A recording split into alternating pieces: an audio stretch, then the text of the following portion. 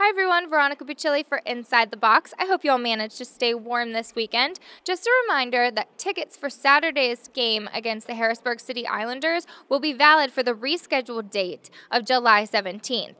Now, the Hounds will be taking their first road trip of the season on Sunday to Canada, where they will be facing off against the Toronto FC2. One game in 3 weeks is not a good thing. And then we went 6 weeks of preseason, which was, a long preseason for us. So really, 9 weeks with one meaningful game is really hard on the guys, I think, because they're chomping at the bit to get out there and compete against somebody else except their teammates.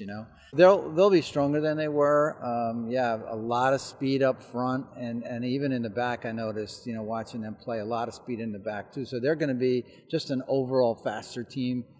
They've already been to Montreal and beat them, and so they're quality this year. So we're going to have to put a really strong performance together, going on the road to Toronto and beating them in their home stadium is going to be difficult, but I think we're ready for the challenge. Now, there is one major piece of roster news heading into this weekend. Kevin Kerr will not be attending this Sunday's game in Toronto as he awaits the receipt of his U.S. green card. Kevin cannot leave the country until the paperwork is cleared. Therefore, Kevin will be left watching this Sunday's game here at home.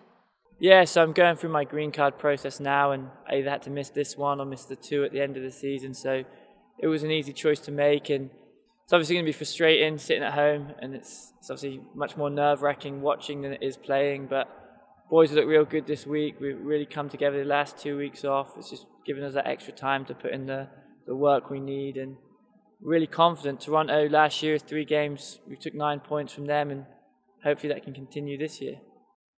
Sunday's kickoff is at 4 p.m., and you can catch all the live game action at USL's Match Center at uslsoccer.com.